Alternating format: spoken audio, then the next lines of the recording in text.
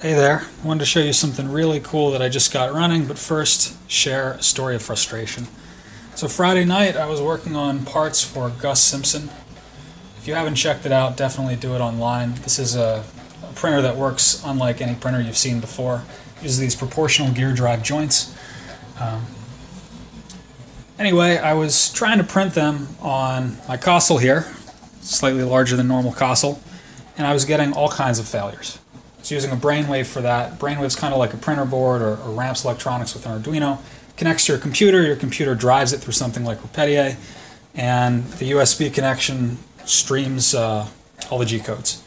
So I couldn't figure out what was going wrong. You notice all these failures are at different points in the print, and sometimes there'd be a little bit of a skip. Like this one had a bit of a point where the layer shifted. Other times it would just stop running, and other times it would go into a mode where it would creep along 1 move per second. Didn't make any sense. So I said enough is enough. I have this BeagleBone Black, which has been working great for me, and I wanted to show that because I haven't seen any videos of people actually printing with them. So the BeagleBone Black is kind of like a complete computer in an Altoids tin, about that size.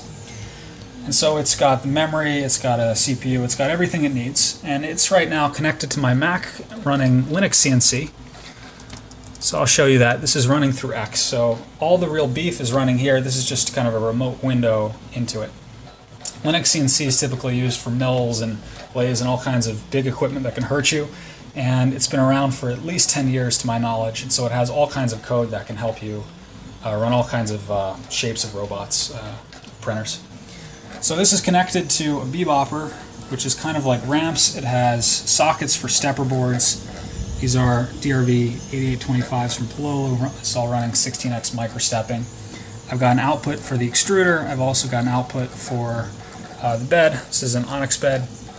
And there's one unused that I'll probably connect to a fan eventually. It's all running off a regular 12-volt ATX power supply. And now I'm doing much better.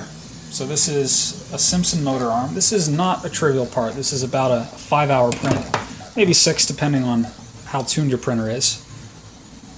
Pretty huge, right? This is over 100 grams of plastic. This is one that I printed on this machine with the Brainwave that actually succeeded, but I just couldn't get it to keep printing, so eventually I switched. And last night I've had nothing but success with it. In fact, the first print was this little giraffe. Came out perfect. And actually the second print I ever tried with it was this one. This is the slave arm. Came out perfect. And I wanted to zoom in and kind of show you the quality I'm getting after doing some calibration. That's pretty much perfect top solid. Side layers are really good as well. Let me show you the other part. I think it came out slightly better once I did some tweaking with the Bowden. Really good, right? Especially that top right there. Totally even. A little better than what I was getting before with occasional gaps. So that may be because this computer, because the BeagleBone Black is directly generating the steppers, there's actually multiple embedded little microcontrollers that are driving the steppers. You don't have to worry about the limited electronics here. This is a little 16 megahertz AVR compared to a full gigahertz plus dual 200 megahertz 32-bit microcontrollers. So there's just so much more muscle here to get much smoother, more precise motion. This is running MachineKit. MachineKit is effectively an SD image that you can run, and it has Linux CNC pre-compiled, so I didn't have to add much to get this running. I did have to run Jeff Epler's Linear Deltakin's kinematics module, which worked great out of the box for me. I just had to then port over my configuration from Marlin. And the Kossel, if you're curious, it's pretty quiet. I made a few mods for that. There are these Astrosyn vibration isolators.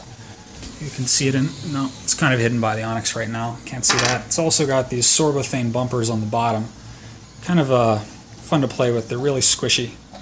And they seem to prevent the vibrations from the printer from transferring to the table and getting amplified. And then the other bit that's a little different than the standard Kossel is instead of having recirculating ball rails, these are my carriages for Kossel. These are on Thingiverse that replace the ball rails, and these descend from Steve Graber's Cerberus. So I'll add some links to the YouTube video section. Definitely check it out. Looking forward to having a working Simpson soon.